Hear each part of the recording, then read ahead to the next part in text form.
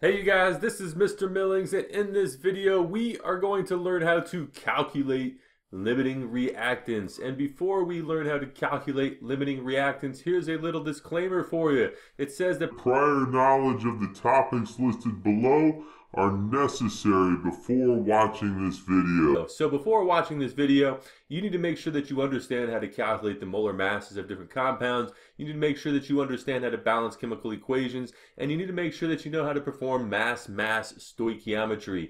And so I recommend that you refer to the 3 videos that I made on this before you start watching how to calculate limiting reactants. So let's jump right in here and look at an example here. Let's suppose we're going to have a barbecue, right? And we're going to make some cheeseburgers, right? And so we have a list of ingredients here to make our cheeseburgers. We have 15 buns, we have 23 leaves of lettuce, 30 slices of cheese, 50 slices of pickles, 6 patties, and 75 packets of condiments. And what we want to do is we want to make some cheeseburgers. We're going to grill up and barbecue some cheeseburgers. So the question here is how many cheeseburgers can be made from the following ingredients? So out of all these ingredients here, how many cheeseburgers can we make over here? Well, to answer that question, we have to take a look at our ingredients here, and we'll notice that the maximum number of cheeseburgers that we can make is 6 cheeseburgers. Now, why is that? Well, if we take a look at our ingredients, we'll notice that we only have 6 patties, and once we run out of hamburger patties, we can no longer make any more cheeseburgers. So the maximum number of cheeseburgers that we can make here is 6. Because if we take a look at our ingredients or our reactants, if we think of this cheeseburger making process as a chemical reaction, then once these 6 patties run out, we can't make any more than 6 cheeseburgers. So in this example right here, the 6 patties would be our limiting reactant, And in chemistry, a limiting reactant is the reactant that runs out first in a chemical reaction and limits the amount of product that can be produced. Okay, so if we pretend that these are the reactants and these are the products here, and here are your reactants right here, then the hamburger patties will be your limiting reactant. It's going to limit you to only 6 cheeseburgers over here. And once the hamburger patties run out, you can't make any more cheeseburgers, and you're going to have all the leftover reactants left over, unconsumed. They didn't react. They'll just be left over. So in this example, just think of the cheeseburger making process. You have reactants producing products over here. And what we're going to do is we are going to carry this example over into chemistry and chemical reactions, and we're going to learn how to calculate limiting reactants and learn how to spot which of the reactants is in fact limiting. In other words, which one runs out first in a chemical reaction. So let's jump right in and take a look at a couple of examples. Okay, so it says right here that a limiting reactant, once again, is the reactant that runs out first during a chemical reaction, thereby limiting the amount of product that can be formed. Okay, so if we take a look at this chemical equation right here, it's telling us that potassium reacts with aluminum oxide to produce aluminum and potassium oxide. And the question here says that in the reaction below, we have 55 grams of potassium reacting with 55 grams of aluminum oxide. We want to know what mass of aluminum will be produced and which reactant is limiting. So there's a lot going on here, but let's break it down. It tells us we have 55 grams of potassium.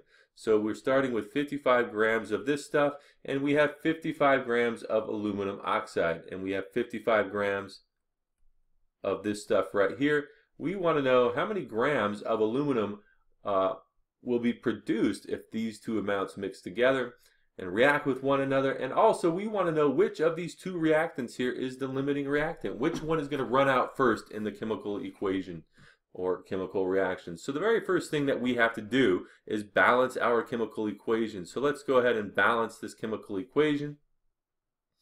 And so our chemical equation is now balanced. And so what we have to do is we have to set up 2 stoichiometry problems. We first need to figure out how much aluminum will be produced from 55 grams of potassium. And then we're going to have to figure out how many grams of aluminum will be produced from 55 grams of aluminum oxide. So let's go ahead and start now. In this problem, we have 55 grams of potassium, and we have 55 grams of aluminum oxide. And so what we want to do with each one of these is we're going to run each one of these through the stoichiometry process and calculate how many grams of aluminum will be produced. So let's start with this first one here. First thing we're going to do whenever we know the mass in grams of substance A, and we want to figure out the mass in grams of substance B, is to divide by the molar mass. So we know that 1 mole from the periodic table, 1 mole of potassium is 39.10 grams of potassium. And when we work on stoichiometry problems, you always want to have your calculator and periodic table of elements out. And we're getting this number right here from your periodic table of elements underneath potassium. That's the molar mass of potassium. Our next step, that's going to bring us to right here, to moles. Our next step is to multiply by the mole ratio. That will allow us to go from the moles of known substance to moles of unknown substance. So if we take a look, our mole ratio is 2 moles of aluminum to 6 moles of potassium from our balanced chemical equation. So 2 moles of aluminum to 6 moles of potassium. And then in our last step, we want to convert the moles of the unknown substance to grams. So we have to multiply by the molar mass of aluminum. From your periodic table, it tells you it's 26.98 grams per mole. And so we'll put this in our calculator and we'll end up getting 13 grams of aluminum.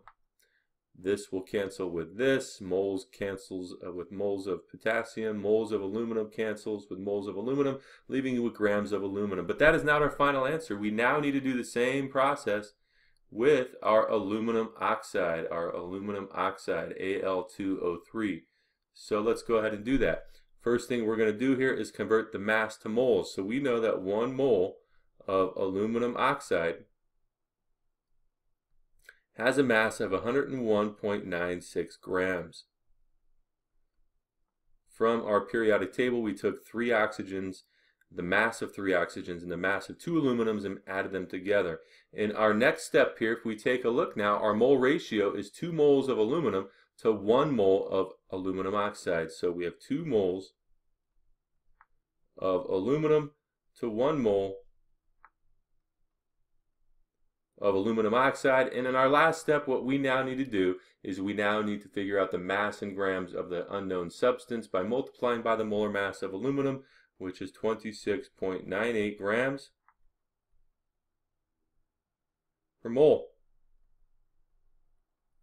So we'll get our calculator out and we end up with 29 grams, keeping in mind significant figures. We have 2 sig figs here, 2 sig figs here, 2 sig figs here.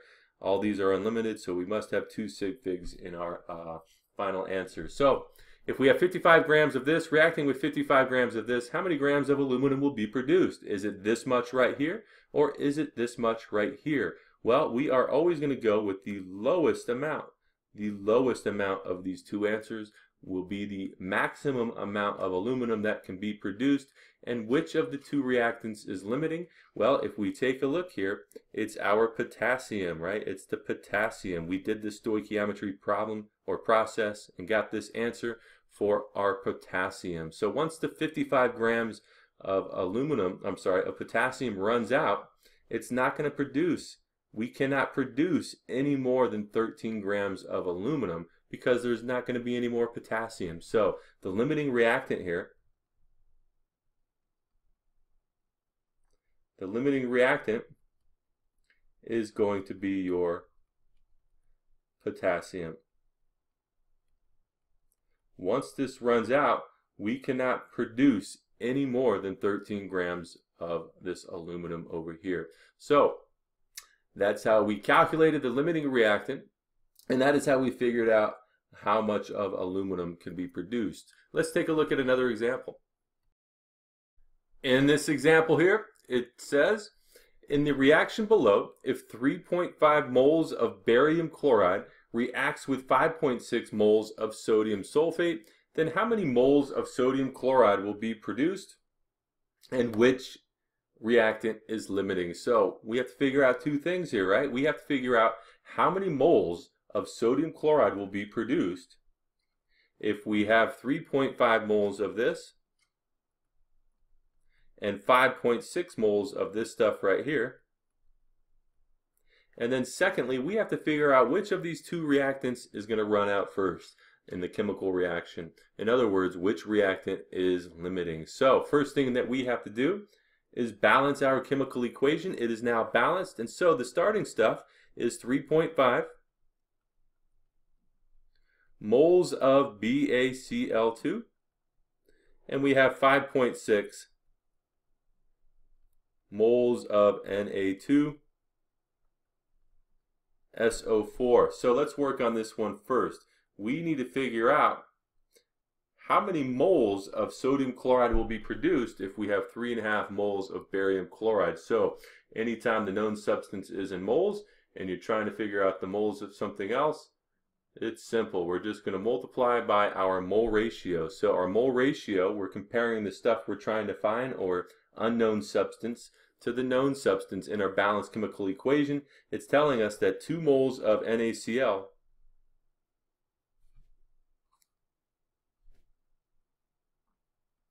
for every 1 mole of BaCl2. There's an imaginary 1 here, right? Put this in our calculator and we will get 7.0 moles of NaCl. We have 2 sig figs here, so our answer must have 2 sig figs. So now let's do that same process with the moles of Na2SO4. We know the number of moles of substance A. We want to figure out the number of moles of substance B. So we're simply going to multiply by our mole ratio. We're comparing NaCl to Na2SO4 now. And in our balanced chemical equation, this is telling us that 2 moles of NaCl will be produced for every 1 mole of Na2SO4. Every 1 mole of Na2SO4. So we'll put this in our calculator, and it looks like if we use the correct number of sig figs, we'll end up with an answer of 11 moles. So how many moles of NaCl will be produced if we have 3.5 moles of this and 5.6 moles of this? Is it 7 moles of NaCl or 11 moles of NaCl? Well, we're going to go with our lowest answer, 7 moles, right? 7 moles, because once this BaCl2 runs out, you can't make any more than 7 moles of NaCl. There's no more barium chloride to react. It's all been consumed in the chemical reaction. So which of these two reactants is limiting? It's going to be your BaCl2. So our limiting reactant